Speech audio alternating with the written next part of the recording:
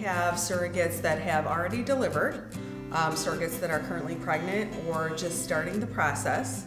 And we just meet every month and we share some food and we share some laughs and stories and questions and answers and just get together and support each other. A lot of agencies just have groups for during the journey itself, and then once you deliver, you're kind of done with it. And I kind of find that you need more of the support after.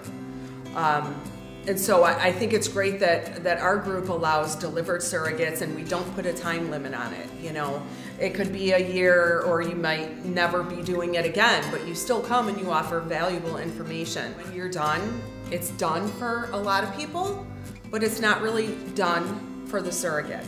You know, and there's things that might come up afterwards and nobody really gets it. You know, you're expected just to go on with your life and, okay, you did that, that was wonderful, and now it's over. And now we go back to what we've always been doing. And something's different with you after you've done that, and not everybody understands that. The ladies here do. And so that's what's so great about it.